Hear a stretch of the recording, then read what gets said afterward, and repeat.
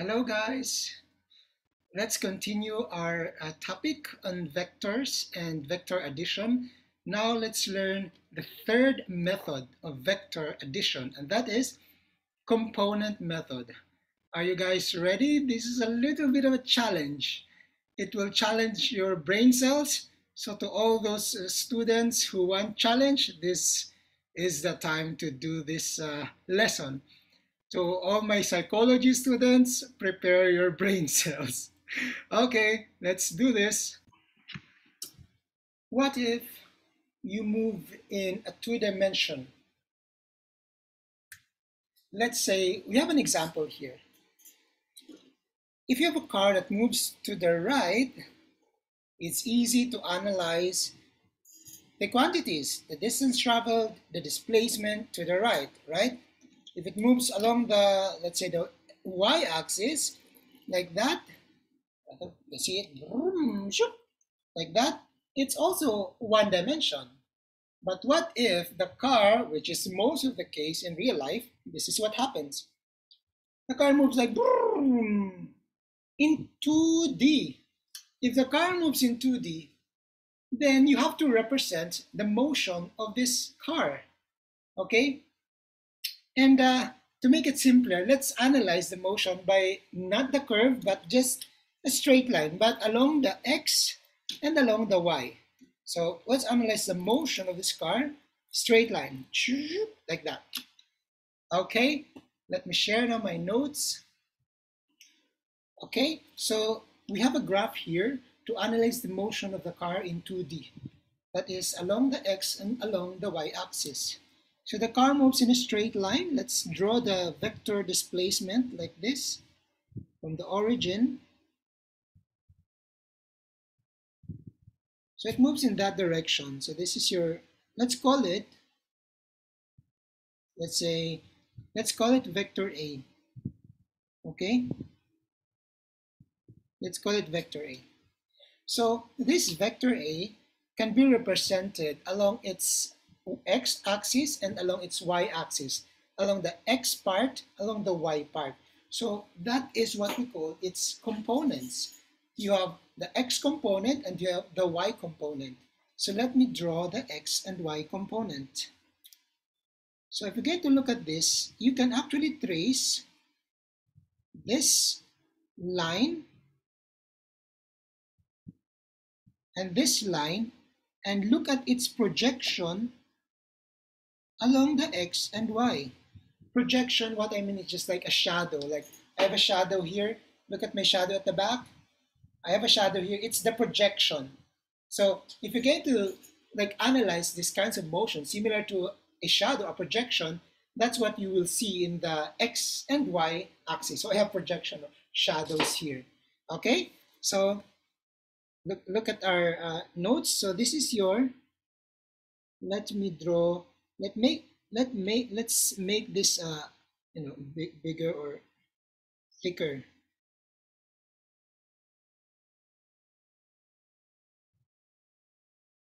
So this is our vector, and these are its component vectors, projection along the x and projection along the y.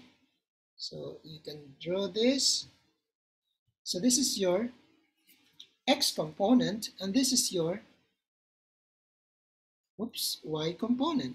So you can call this as ax, just give me a moment, ax, and this is your ay. So these are the x and y component. Now, what are the equations that relates x component, y component, and the magnitude of a? Okay, so what are those equations? So if you're going to recall your trigonometry, your SOHCAHTOA, your SOHCAH or TOA, you can actually equate these projections, these x and y, and the magnitude. So let's remember SOHCAH and TOA. Let's start with Ka. Ka is cosine, Ka. Adjacent, Ka. Hypotenuse. So if you're going to look at this triangle, and then let's say you have an angle here, theta. Let me use a different color. So you have the theta there. Okay. With respect to that theta, your adjacent is actually your AX. And then your opposite is actually this one, which is equal to AY on the other side. So it's the same. It's the same as your AY. So this is your AY, and this one is also your AX. It's the same. Okay? So you can actually relate this AX, AY, and A using trigonometric relations. Let's start with K. K is cosine theta equals K, adjacent over hypotenuse. In this case, the adjacent is AX, right? AX over your hypotenuse is actually the magnitude of your vector A. So hypotenuse is actually your A. Okay? So now we can now relate the angle, the x component, and the magnitude A. How about the y component? So you can also do the same. Let's say you have sine theta equals AY. Why is it AY? Opposite. So is opposite over hypotenuse. And in this case, our hypotenuse is your A. So see, these equations did not just arrive from somewhere. It just came from trigonometry. And you know your trigonometric relations. This is easy, right? Okay? So if you're going to manipulate the equation, your AX, let's start with the cosine. Your AX is actually equal to A times cosine theta. I just move cross multiply, so AX is equal to A cosine theta, and then your sine, you have your AY is equal to A sine theta. Okay? And also remember, you can actually relate A, AY, and AX, right? Recall this Pythagorean theorem, right? You have the hypotenuse C, the A, the B, and in Pythagorean theorem, it states that A squared plus B squared equals C squared. And so as with this right triangle now. So here, your hypotenuse C is actually your A, right? So you can say A squared equals your capital A, your hypotenuse. Your small a is actually your AX squared plus AY squared. So this is just Pythagorean theorem. And if you want to determine the magnitude, then you get the square root. A is equal to the square root of AX squared plus AY squared. Okay? And how about the angle? You can also relate the angle, and that is your TOA. Remember TOA? Tangent. I think I don't have enough space here. So let me make it smaller or bigger. So, okay, let me write a line. I will fit it here. Tangent theta TOA equals TOA. Opposite over adjacent. Your opposite is your AY over adjacent AX. Yeah. Okay. And later on, if you are asked to look for the angle, then you get the inverse tangent. So to determine the angle, that's equal to inverse tangent, tan to the negative 1, absolute value AY over AX. Okay? So these are the equations that relates the vector to its component vectors. Okay? You can pause this video if you want to review or take note or screenshot. You can pause that and we'll proceed with another example of vector. So now I have another example. I have here vector B, and vector B is somewhere on the north, somewhere on the west. So if you're going to look at that here, you can actually put some direction here. This is going north, This is going west, and this is going east, and this is going south. So our vector now, vector B, is somewhere on the second quadrant of your Cartesian coordinates. Okay, so it's along the north, it's along the west. So let's analyze the x and y component of vector B. So what is the x component? Let me draw a line. Oops.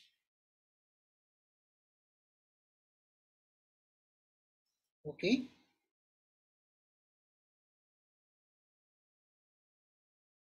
So basically, this is your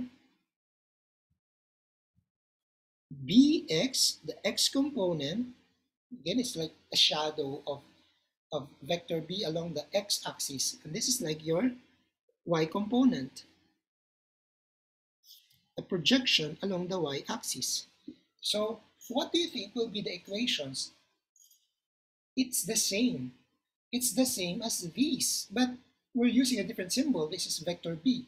So just look at that. You have cosine. Okay, let me write it. Cosine, or perhaps I can use a smaller font. I might need a bigger space later. So you have cosine theta equals opposite, which is here the opposite. You can use this angle. Opposite is your by. This is your by. It's the same as the other on the other side. And this is your bx. It's the same. It's just a shadow. It's just a projection. So it should have the same value.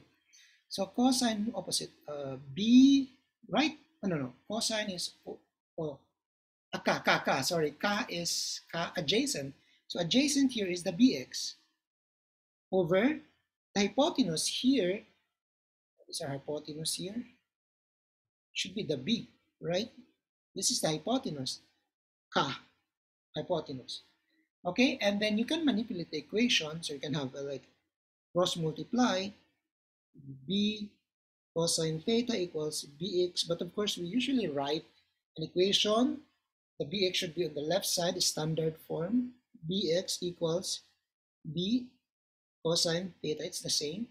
And then for the y component, sine, so opposite over hypotenuse. Now the opposite here is your by, right? Equals by over b. And then so your by should be b sine theta. So it's the same. Look at that. It's the same. Just use a different symbol.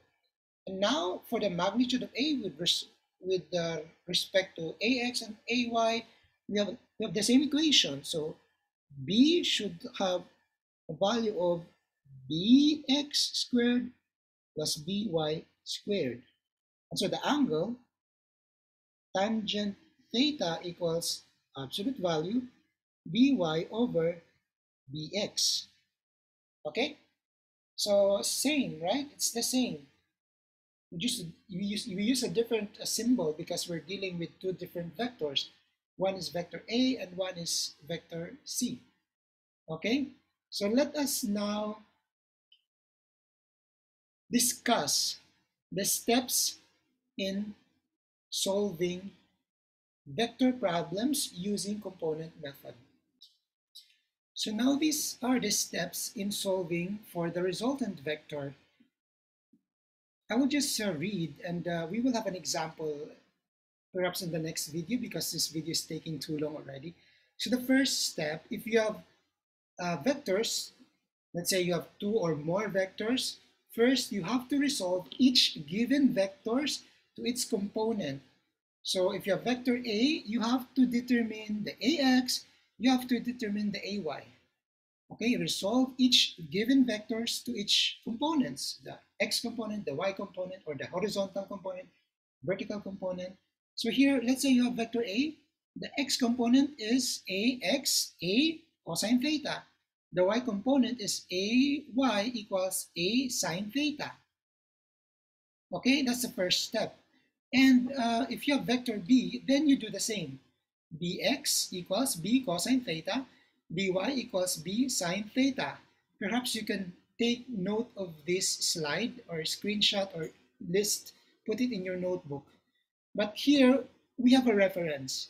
The angles that we're going to use, whether vector A or B, should be in reference to the positive x-axis or on the first quadrant. Okay, the angle should be with respect to this line, the x-axis. Okay, I will emphasize this later if we're solving already the sample problems. Okay, so that's the first step. Resolve everything to its part. Resolve a to ax and then to ay. And then the next step is actually compute for the total x, all the x's and all the y's. Okay, x's and y. So remember the step 2, x's and y's. I'm not gonna sing. Okay, so this is what we did in this table. Once you did step 1, ax, bx, cx, and so on, add all the x's, ax, bx, plus cx, and so on. And then, of course, the y component, ay, by, cy, and so on, add all the y's. Okay? And you get the result later on. So this is the second step. Add all the x's, add all the y's. And then the last step, the third step, is solve for the resultant and the final direction. So once you determine these, summation of x and summation of y, use the resultant equation, and that is r is equal to the square root of summation of x, this one, squared, remember, plus summation of y squared, that's the resultant. And then how about the direction, the angle? So use the theta equals inverse tangent of summation of y over summation of x. So those are the steps in solving vector problems using component method. So take note of this. I will see you in the next video for some sample problems. Okay? See you in the next video.